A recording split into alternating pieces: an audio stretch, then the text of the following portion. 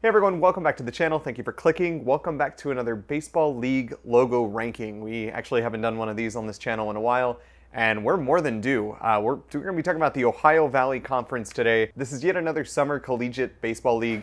We've done a number of those on this channel already, and don't make the mistake like I did of confusing this with the Ohio Valley Conference. This is like NCAA Division I. This is just like a summertime collegiate league. Let's talk about just this logo itself for a second with this Ohio Valley League.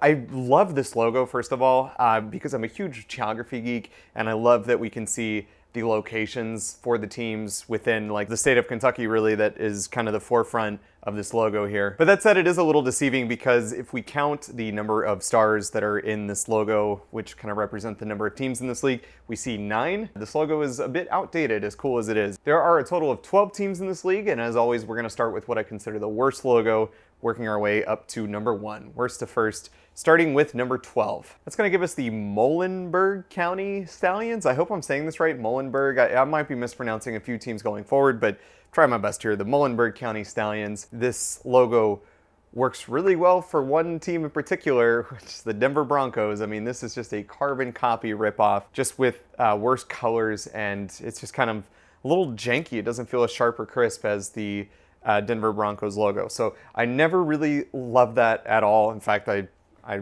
strongly dislike it. I don't want to say hate, but I strongly dislike it when these teams, whether they be semi-pro, collegiate, whatever, just have a blatant copy-paste of an existing professional team. It feels lazy. It feels very like middle school. I see that a lot in like middle school, and even like some small town high schools do this tactic a lot. This looks great because we've seen it before.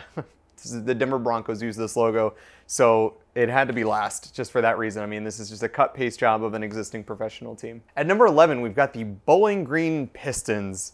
This piston guy actually kind of freaks me out a little bit, just straight up. I have no idea what kind of expression that is that he's making. It's kind of got this like 50s gangster sort of deal. Like I imagine he'd be like toothpick in mouth, like flipping a coin. He freaks me out. He freaks me out. He freaks me. I gotta stop looking at it. We're moving on. At number 10, we've got the River Dogs. And yeah, this isn't the worst I've ever seen, or the worst we've ever even talked about on this channel. But I just feel like there are so many conflicting elements going on. We've got a shield in the background that's containing all these pieces of this bridge, which is really cool. I do like that piece. It's got this bulldog in there that we can see. I guess that is the river dog. And it reminds me of this meme that I saw a long time ago that it just lives rent-free in my head. Every middle school, high school, small town had this like crappy bulldog. Everyone's seen this bulldog logo. But all of this is to say that everything just kind of clashes for me. And it's not bad overall, but it is just kind of like jarring to look at. You're like, well, this is just a lot to take in all at once. So tone it down a little bit, River Dogs. Just tone it down a bit. Next up, we've got the Henderson Flash. And so like, this is what I'm talking about. This is toned down. It's clean. It's crisp. It's very sharp with the font choices. And yeah, this is just a lot easier to look at, so it's gonna rank a little bit higher than River Dogs, just a mess. It really does bring me down though. I've talked about this on this channel before. The established in the logo, I don't care. You know, it takes away from the rest of the logo. Like, let's focus on the team name or the location in which the team is from. Like, those elements are so much stronger for a logo than the established date.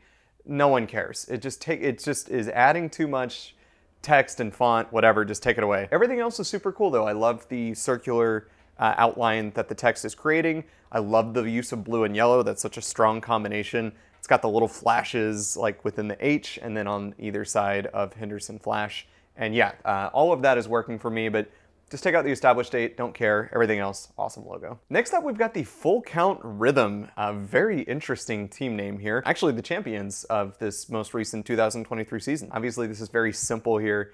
We're just seeing a cool, funky R inside of a guitar pick. And yeah, that's cool.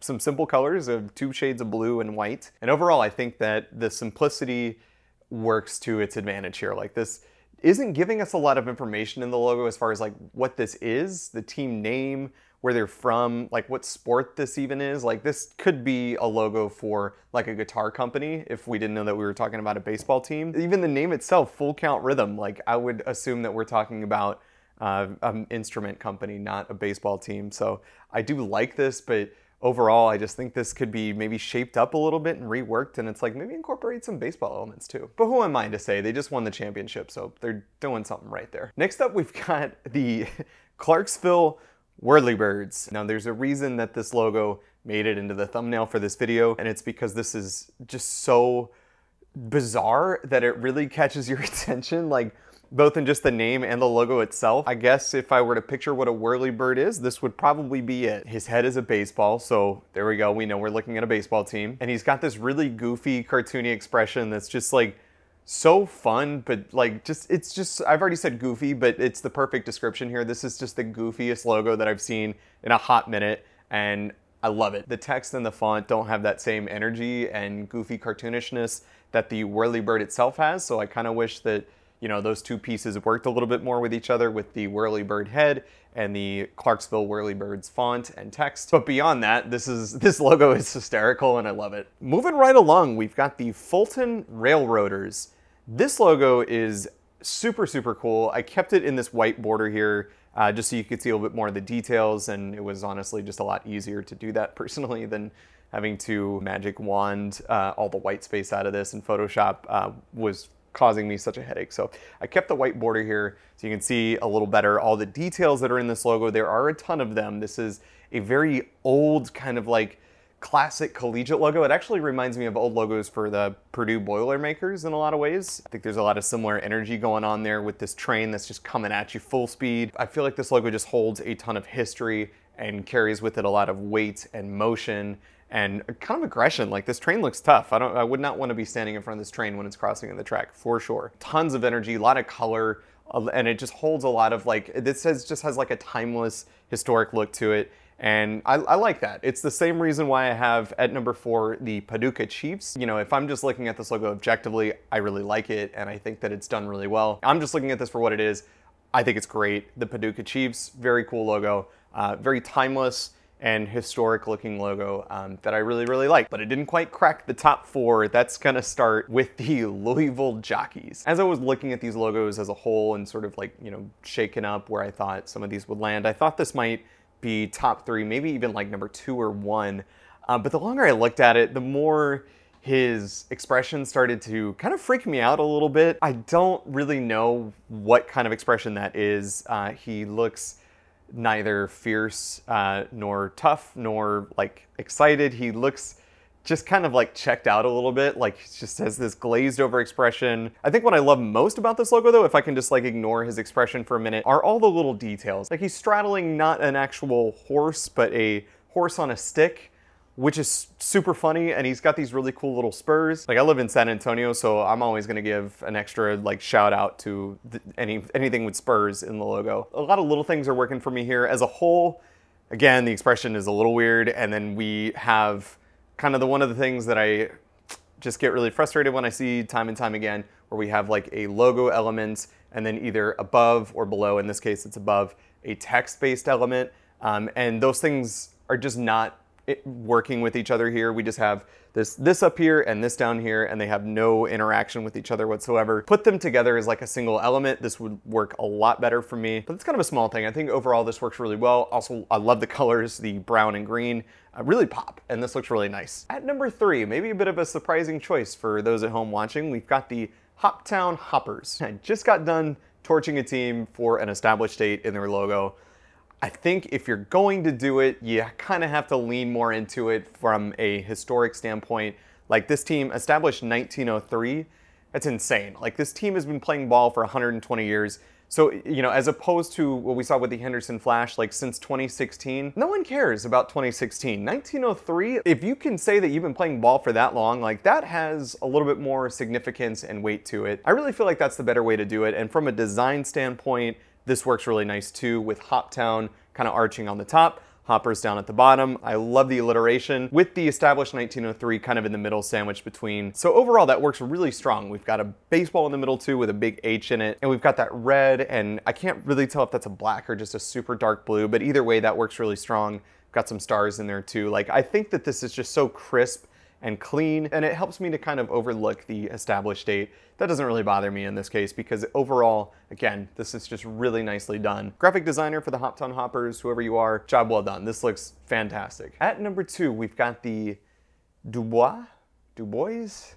Du Bois? I'm going to say Du Bois. Du Bois County Bombers. I had a really strong debate at the end of the day if this was going to be number 1 or 2. There was no question that this was going to be in the top 3. The strength of this is just incredible here. We've got a bat airplane with this really awesome, like snarky, in-your-face kind of expression, like he's just ready to just dive on in. So much characterization. I talked about a similar logo with the Texas Collegiate League. That was my number 1 for that league because of, again, like it's kind of the same sort of concept when you're talking about like a bomber. It's both, in this case, like an airplane, obviously, but also, you know, from a baseball context, you're talking about like hitting bombs, like dingers, home runs. This logo, again, is no different than everything that I had to say about the Brazos Valley Bombers. It's some of the best logos in baseball, like across, not even just across this channel, the ones that we've talked about, but just baseball as a whole. Like this logo and the Brazos Valley Bombers, I'm kind of lumping them together because I could say the same about both. Like incredible, just incredible. But for the purposes of our video today with the Ohio Valley Conference, I had to give the number 1 spot to the Madisonville Miners. Like, what a freaking logo. Got a miner here with a baseball on his headlamp, peeking over this incredible Miners text. Like that font choice is awesome, and the layering here with him kind of behind the text, creeping up and over it with this really nice yellow background, some rays popping out of it, Madisonville over the top. Like there's a lot of really nice layering going on here. There's a lot of great colors going on here.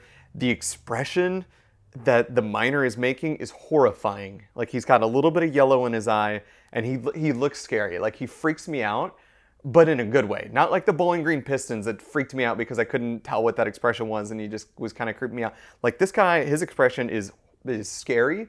It's intense, like you don't see his mouth, you just really see his eyes. It's also kind of interesting that they made him gray.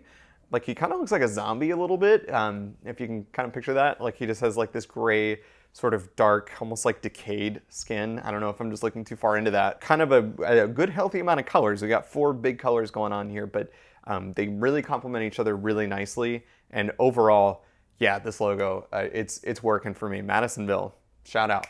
Real one. Well, y'all, that is going to do it for the Ohio Valley Conference. Thank you so much for hanging out, for clicking, for watching this video. If you enjoyed it, go ahead and give me a thumbs up. Subscribe if you haven't already. I'm trying to put out more baseball content for you guys, more league logo rankings and just kind of baseball content as a whole. I'm actually going to Richmond, Virginia here in just a couple weeks for my sister's wedding. Planning on seeing a Flying Squirrels game as they host the Akron Rubber Ducks. So look forward to sharing that on Instagram. I'll post some pictures. This is my personal Instagram up here if you'd like to follow. And I actually have a second Instagram account here that I haven't used for a while that I've recently kind of dusted off. It's called Game Day Brews. And what I do is, as I'm traveling watching baseball games, I just take a photo of my beer in front of a nice backdrop of the stadium. So feel free and follow that if that sounds interesting to you. I'm actually getting a call from my brother right now, so I'm going to answer that. Appreciate you guys again. Thank you so much. Leave a like if you enjoyed this. Comment down below. Tell me which logos you like the most, which ones you hate the most, and which leagues you'd like to see me talk about in the future. Again, thank you so much, guys. We'll see you in the next video.